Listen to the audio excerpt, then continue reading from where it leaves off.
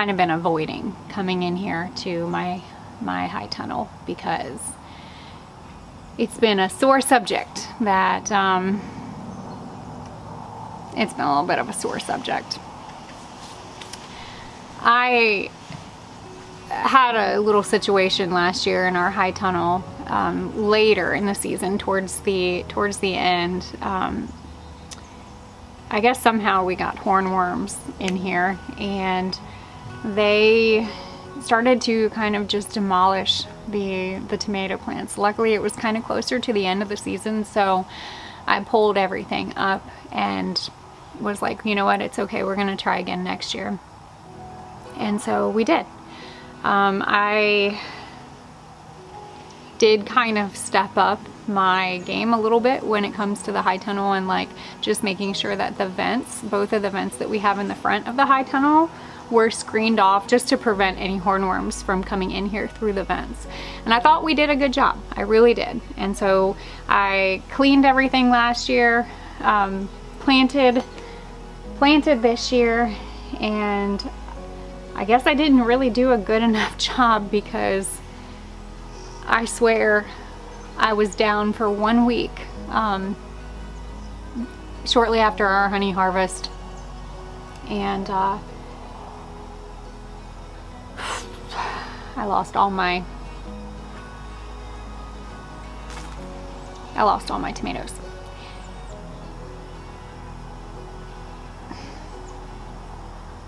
And to be honest, I didn't even want to come up here.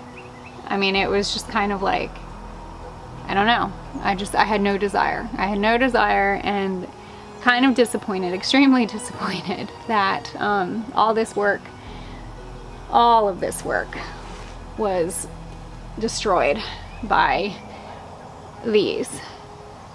And the week after I was down, after my honey harvest, I came up here and I took the black light flashlight and I picked probably 100 hornworms, and I did that for like 2 days, and it just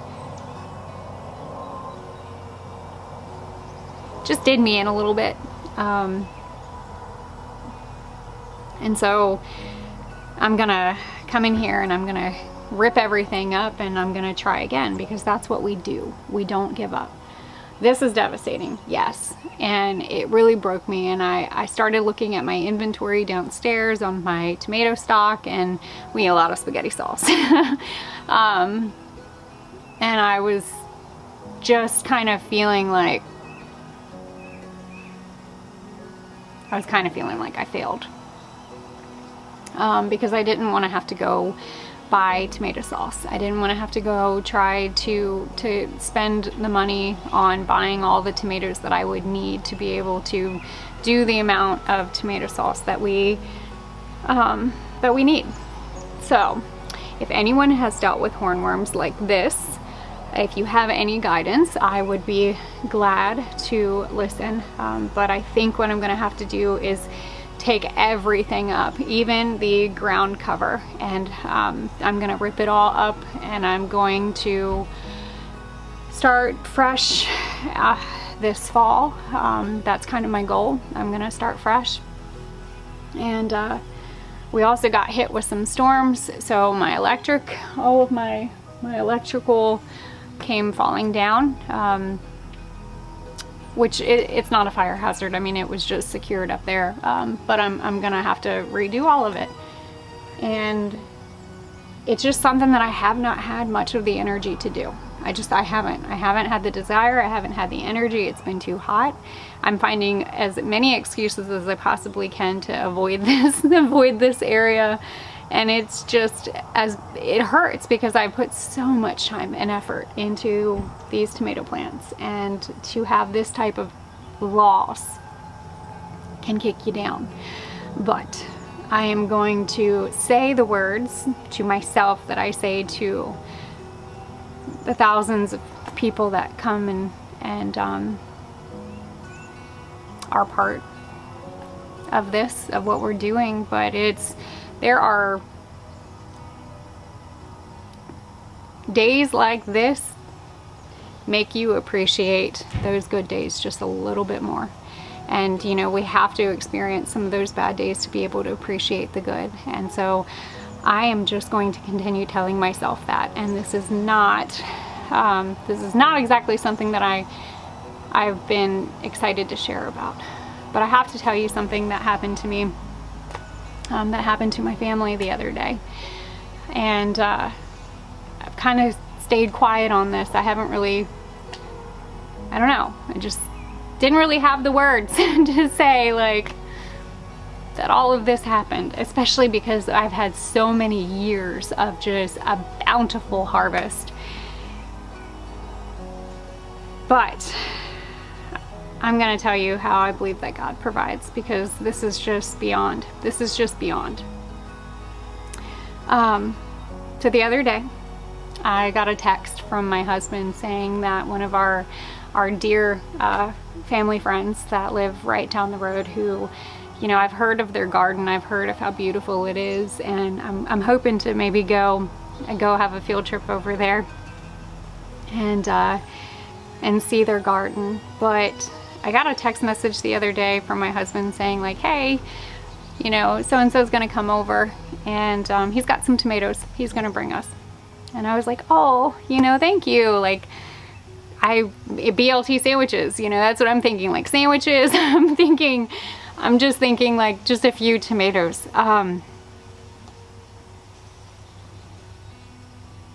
He brought me so many tomatoes, beyond the amount of tomatoes that I mean, I did not anticipate that at all. And I hadn't really said anything, you know, about our garden, about this, and just feeling like just being kicked down.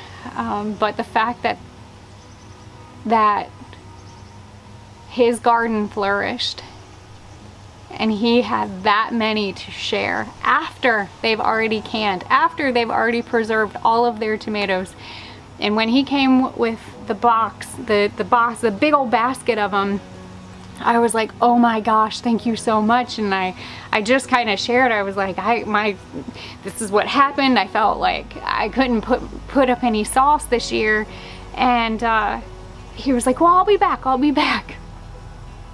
And he came back about an hour later and brought more. And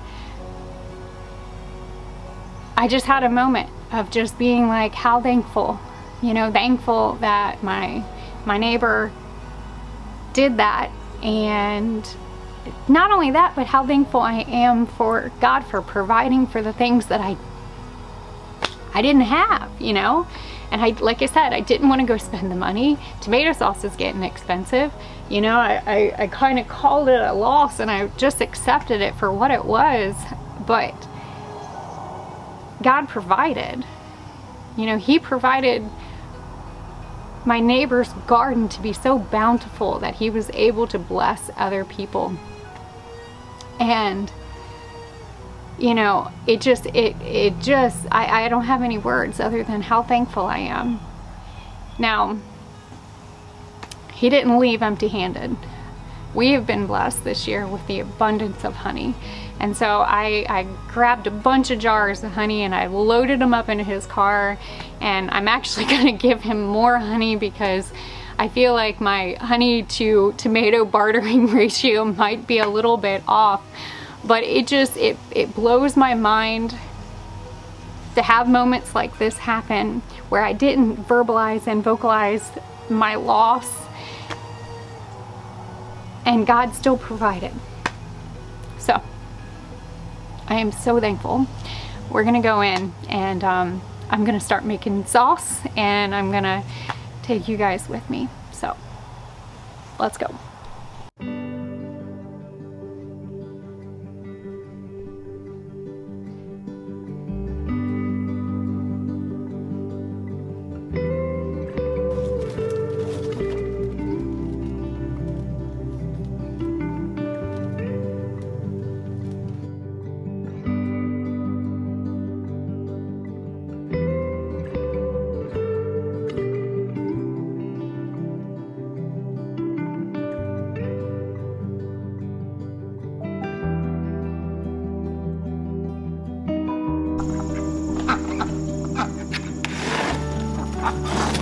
Good.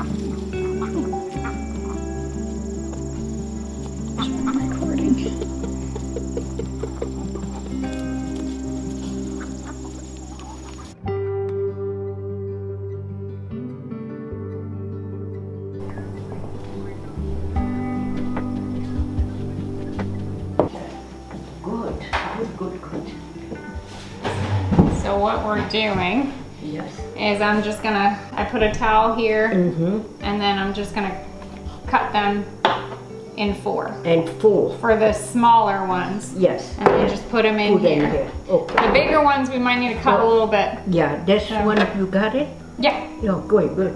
Yep. And then we just put it in there, and then I'm gonna get the sauce maker machine. Sure. But here's a towel, just in case if you get wet. Yeah, thank you. So. Like this one, you cut it in half? Yep, cut it in half, and then you can cut it again.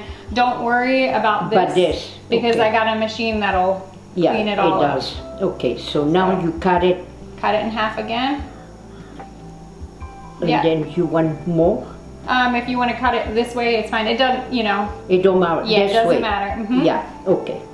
I know what you mean. And you need pieces like this. Yeah, and you do as many as you feel like you want to do. Yes. So, and I got a lot more. I'm going to go get ready. Yeah, and this, you don't mind about this? Nope, don't mind about it, because the machine, you'll see, I'm going to set up the sauce making machine. That's good. I like it. It's going to keep you busy. We got a lot. It's good. We can do it. Yeah. I'm glad.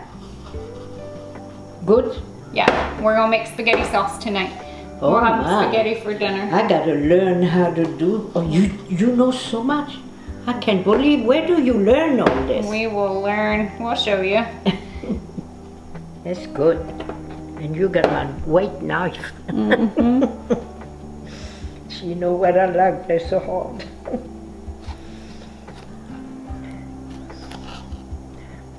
Hey, might say, well, they give you so much, you know. I went ahead and brought up our sauce making machine. Now, I think I have a love-hate relationship with that thing. And to be honest with you, I'm gonna be honest, I don't know if I would buy the brand that I actually have. So I bought it from Vivor, however you want to pronounce it.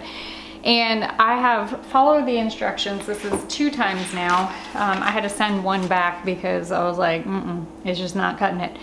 Customer service was horrible. I will be very honest and open about that. And that is why I'm saying this is not the one that I would go ahead and purchase. So if anybody has a sauce making machine that you guys use, let me know what that is, because I will gladly love to attempt to trial another company that might offer one that is actually really, really good. I did purchase this one, and I'm following the instructions on setting it up, which the problem that I found, and this is the problem that I had last time, if I install the inner portion the same exact way that it tells you to with the spring, it does not spin at all. It like locks it into place. Now, if this does not work, then we're gonna go back to the old-fashioned way. But they wouldn't give me my money back, and customer service dealing with them was not fun at all. And so I got a new one, but if it comes down to it, I don't know. I'm just gonna end up scrapping it and look for another company. So yeah, if anybody has one that they like, at this point, I'm almost half tempted to just not even get an electric one and just get an old-fashioned like hand cranking one, because this was not an inexpensive purchase, and that is why I'm gonna tell you, because I know I'm gonna have a lot of people that are gonna ask me about this machine. I don't know, if, to be very honest with you, if it is worth the amount of money that I spent on it. And I did not get it for free. This is not a paid thing. This is not a sponsored thing. I will not add this one to my any affiliate link that I have. Just, I don't know if I would waste my time or energy with it. So fingers crossed I can get it to work, because I have a lot to do today, and making sauce is definitely a blessing. But I've got to move animals today as well, so we're gonna get on this. Yeah.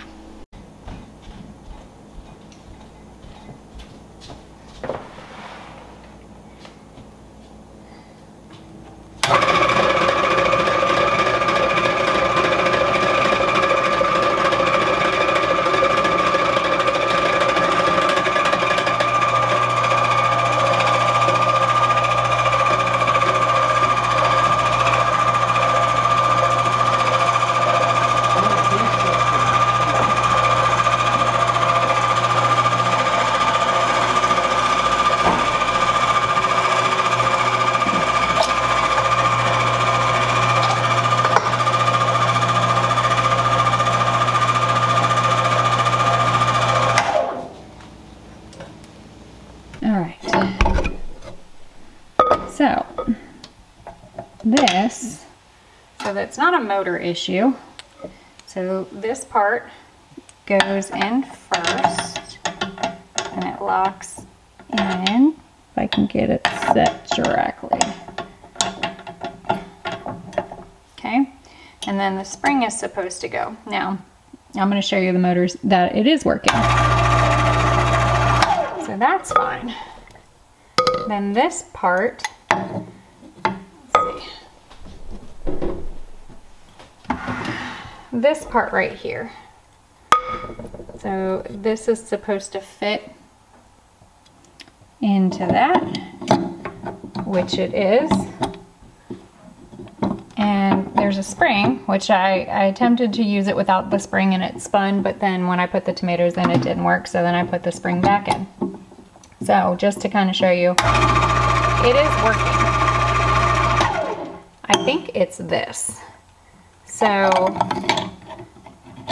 when I go to put this on, it feeds in and then it locks just like that. Now, when I go to turn it on, it stops spinning. I think there's too much resistance. And when I loosen it,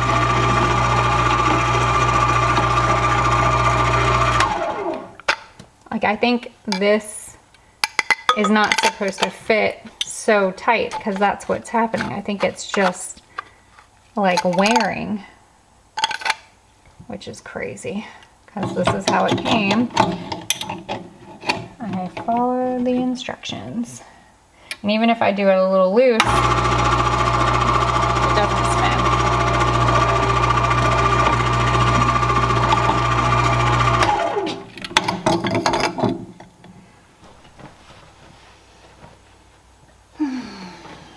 I'm gonna tinker around with that thing, just not anymore. Now, I started kind of thinking about what I'm gonna do with the tomatoes. And I could easily peel. I could easily come back through and all the ones that we've sliced off and I could peel the skin off. I've saved the skin in the past and I've actually dehydrated it. And I learned that from a farm girl in the making, because once you dehydrate all of your tomato skins, you can powder it up and then add water and that'll act like a thickening agent, like a tomato paste. That was really helpful with a lot of our tomato stock. But then I started doing some research, and so this was something that I thought was kind of interesting. I had a few people chime in some of our last tomato videos, our last sauce making videos over the years, and they have shared that they actually leave the tomato skin on their tomatoes. They just take a food processor in the end and then just blend it all up. So I wanted to kind of, do a little bit of research, and I just hopped on my phone, started looking up why. Why would you leave the tomato skin on your tomatoes when you're making sauce? And in short, what I found really quickly is yes, it's very possible. One, because I know that because a lot of you guys have shared that you guys do it.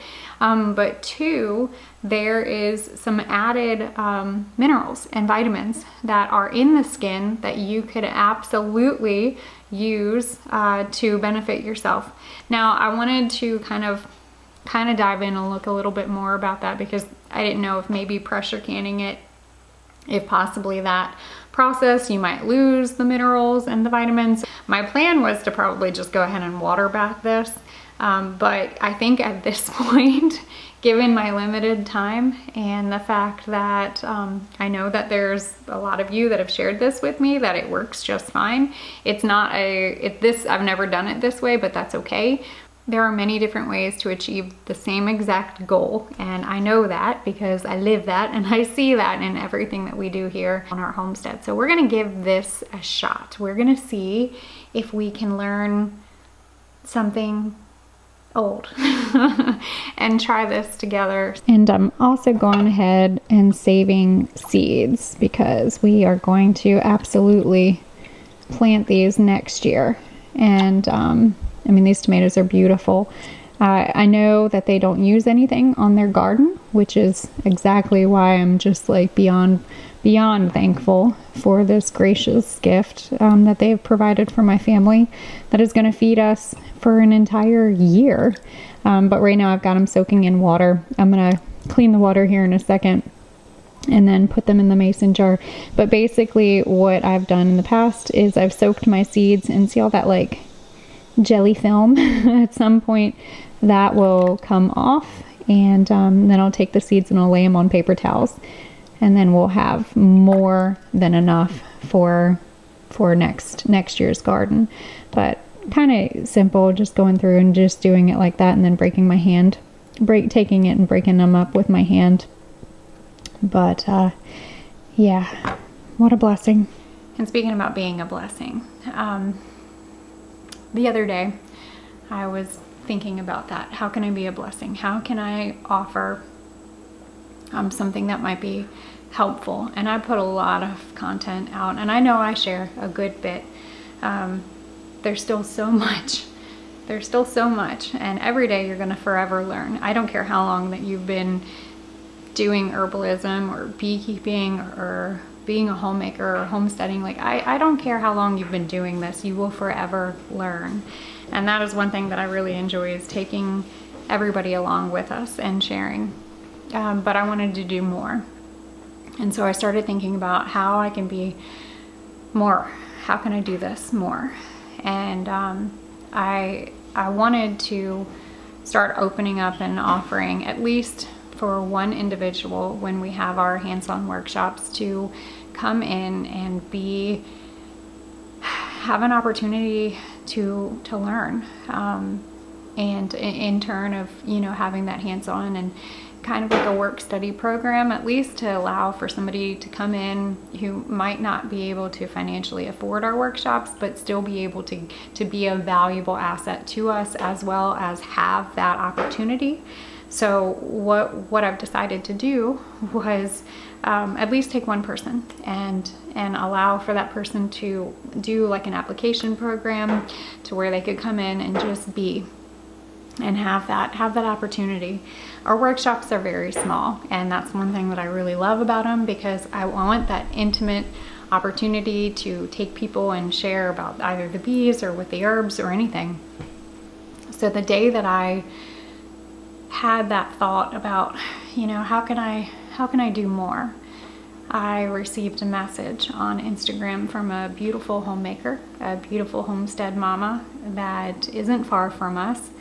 And I have to sit down and call her today, because I'm gonna offer her an opportunity to do this and to come for the day and come and be the hands-on and help as well. It's going to be very much of a partner opportunity for this. But I just thought that was ironic that that day I was having that thought, and then I got the message. So in the future, we're going to I'm gonna try to set something aside to where I can, like, if you want to apply for a day to just come and have that hands-on ability for our workshops, then that's something that I think will be not only valuable for the individual, but also for what we're doing. And that's also part of building our community. So I'm very excited to be able to give back and offer more.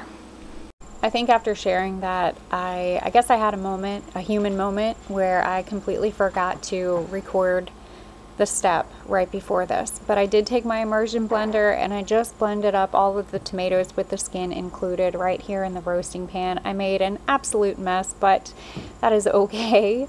I'll also add that by keeping the skin on your tomatoes, it will make your sauce a little bit thicker. And because this is our first time doing it like this, I wanted to go ahead and just do the more traditional way of scalding and peeling the tomatoes. So that is what I'm going to show you, that step next. And of course, it wouldn't be complete without me making an absolute mess in the process. So yeah, I just take my knife, and just make an X, and then I'll throw that in a pot of hot water for a couple of seconds, because what's gonna happen is as soon as it's done, as soon as it's out of the water, I take it, put it in the sink, and then you can just peel. You can peel the skin right off, which I do have I have a bowl that I'm already saving all of the skin. And then when it gets to the core, I absolutely love this little spoon. Uh-oh, can you see it? So this little spoon, it's got like little sharp teeth, but basically I guess it's called a coring spoon. I don't know. You can use a spoon, you can do a knife, but I basically just take it and core out the inside. Yeah, nothing fancy.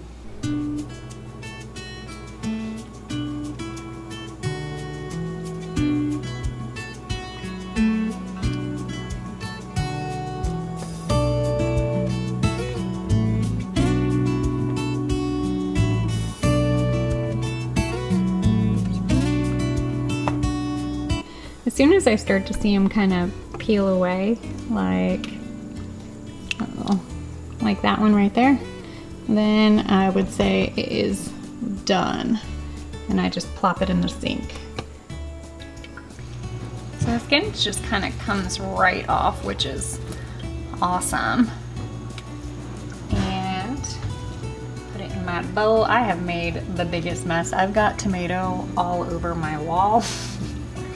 It's all over myself. It is okay. And then I just take it and core it. And then I'm left with a beautiful, juicy tomato.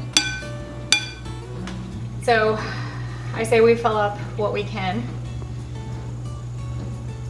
I actually kind of learned something. What's that? So the moisture the last batch we did was a little bit watering. Right. So I think keeping the lid off is smart, because look how much, well, you didn't see it, but I had that completely full. Mm-hmm. But the moisture, I think, is evaporating. Oh, okay. Which I think is smart, because last time I had it a little bit too much. Okay. And then I'm squeezing the tomatoes a little bit, and then I'm breaking them up. That and works. just doing it. Oh, I think you got me. I did. I got myself. I've got tomato all over the entire wall. But I was kind of breaking it up, and just, my hands are clean, your hands are clean. Yep.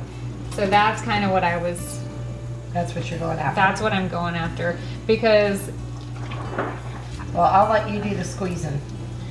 okay. I'll do the peeling. I can do the peeling and the spooning. I mean, I don't want to peeling and the spooning. I want to keep some of the moisture in it. Okay. I mean, some of the liquid in it, obviously. I But can just help peel There's a it. lot of But- yeah. okay, I will squeeze. Yeah, I'm actually kind of excited just from hearing people's comments about how they were able to just keep the skin on. Right? Now, I should have probably run the food, like actually use like a food processor. Yeah, but we didn't do that last time either. No. So you're putting peels in there? I think I'm messing out your system here. Yeah, so peels in there, cores in there, because Okay. I'm gonna assess them. I think I'm gonna dehydrate these again. Okay. For that paste. I saw something where they freeze dried them. You know what? We could powder it. Yeah, that's what they did. They freeze dried it. Genius. I know. We're gonna do that. Well, it's not my idea. It's, you know. No, but it's still, that's smart. I agree. Okay. All right. This is really fun. Are you As long as angry? you don't- Do you have any anger? You want to squeeze some tomatoes? I know. My day has definitely gotten away from us. I had to leave in the process of this and go help my husband, move some animals around, and then do the kid thing, and then also get the dinner thing going, which we ended up having spaghetti, which was delicious. But I got one entire roasting pan just full of spaghetti sauce, and then the other one, my mom helped me get that one set up as salsa. So these are going to just kind of be low and slow for the night, because I don't have it in me to do any canning tonight. So we will pick that up on another night. But what I think I'm gonna do, because my mom had a really good idea about the tomato skins that we have, instead of dehydrating them, I am going to freeze dry. So the next video, I'll probably finish the canning process and then adding in the spices. I didn't add any spices in on this. And then we'll go ahead and set the freeze dryer up with those tomato skins. So you will see that video next, after this one. I don't think I could lump it all in one video, or else it would be like 2 hours long, I feel like. But thank you guys for coming with me and just kind of hearing a little bit about how what I thought was a complete and total loss from my high tunnel that turned into an amazing blessing. And on that note, to finish this, I also reached out to the sweet lady that is gonna come and be a part of our workshop. And what that blessing did for her.